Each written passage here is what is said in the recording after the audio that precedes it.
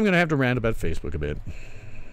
Facebook is going to start rating your trustworthiness on a rating of 0 to 1. This is ultimately going to be used to discredit anyone who is right of Che Guevara, just exactly like the Chinese social credit system does in China. It'll be don't like don't agree with what we want. Well, everyone's going to think you're not very trustworthy. Better change your views or you'll drop to 0, comrade. There's no question in my mind that that's what's going to happen. If you're still using Facebook, for God's sake, get off.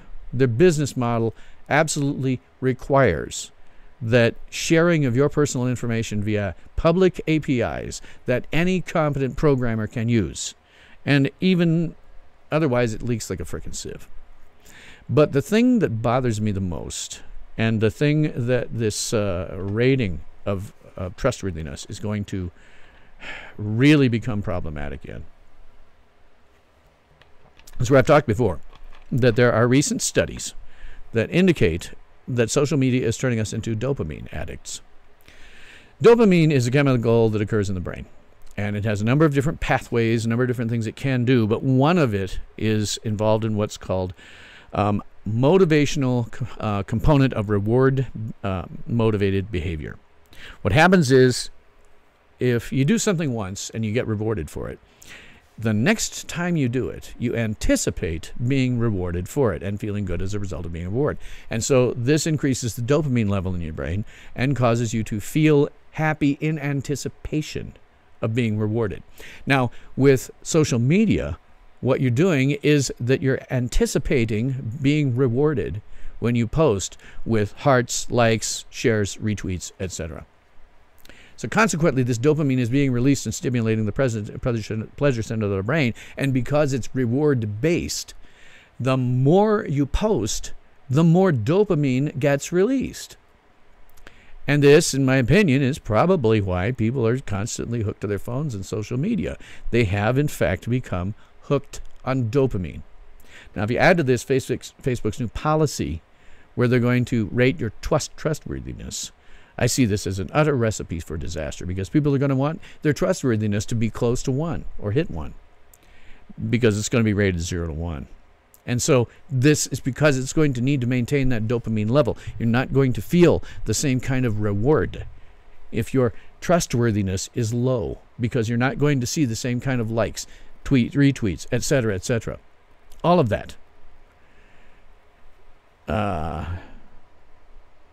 Yeah, I'll talk about Zuckerberg in a second there, Larry. This is all, ultimately, when you put all the pieces together on this, this winds up being nothing less than an attempt to use classical conditioning that is giving you rewards for things that they like to brainwash people. Now, I'm quite certain that Zuckerberg and the people at Twitter know exactly what they're doing here. I have supported marketing wonks many times over years at many companies, and I am quite certain that they have meetings where they actually discuss how best to hook you on dopamine rush. And consequently, I'm suggesting to everyone that they get off Facebook and Twitter before they are brainwashed via dopamine addiction. It is a recipe for disaster. Get out. And Larry says, Zuck apologizes after being caught doing evil things, then continues doing the same things. And worse, and worse. This is nothing less than the worst kind of drug pushers you can imagine. These are the guys that are getting you hooked in such a way as they say, well, I'll give you another one if you give me a BJ. This is exactly what this is, only it's worse. It is brainwashing via dopamine addiction. And it is horrifying. Get off. Get off now. The other good reason to get off is just the uncivil behavior, because one of the other big factors in social media is that it encourages extremely uncivil behavior, because you don't have to worry anymore about how the other person feels. 30 years ago, if you were discussing politics over the backyard fence or while watching a game, you had to be civil. Disagreements were disagreements, not existential issues. You had to care if you lost real friends, or if you made the other guy on the other side of the fence so pissed off that he decided to belt you. Or worse, maybe you made somebody cry. That is all gone now. Now it is just arguing and threats, all backed by a dopamine addiction of which most people are totally unaware. You simply attack each other back and forth, and things escalate and escalate until, frankly, you have Antifa running around. Now, personally, for me, I found, because I've been off Facebook for months now, I found that leaving was a very good thing indeed for my own mental health, because after I got past the dopamine withdrawal, and there was a little, not bad, I found that my general outlook on life was much, much better. I got past, I wasn't in the position, frankly, of constantly feeling like I needed to defend both myself and my beliefs from constant attack. I wasn't in the position where I felt like I had this nagging thing where I just had to get on so I could tell some communists what to go do with themselves, When I didn't have that, for the sake of my mental health, it was much better. Social media is frankly just toxic. It is bad for you. It is bad for society. And to be honest, I doubt if we had some of our social, we would have some of our social ills if it weren't for Facebook and Twitter. I'm not sure the Antifa would exist were it not for Facebook and Twitter. Get out. Get out now. Now, for me personally, I come on YouTube to vent. I do it live. Anybody can disagree with me, but ultimately I have the mic, I have the cam, I have the lights, I have the green screen. It's my show. And that's really all I need personally. But if you must use social media, in place of Twitter, I would at this point recommend MeWe. I have a MeWe, and there's a page there for Tales from SYL Ranch. And there are other freedom-based alternatives. This was put up to me by MeWe. Now, these are some more free alternatives. They do not have the same restrictions in terms of freedom of speech.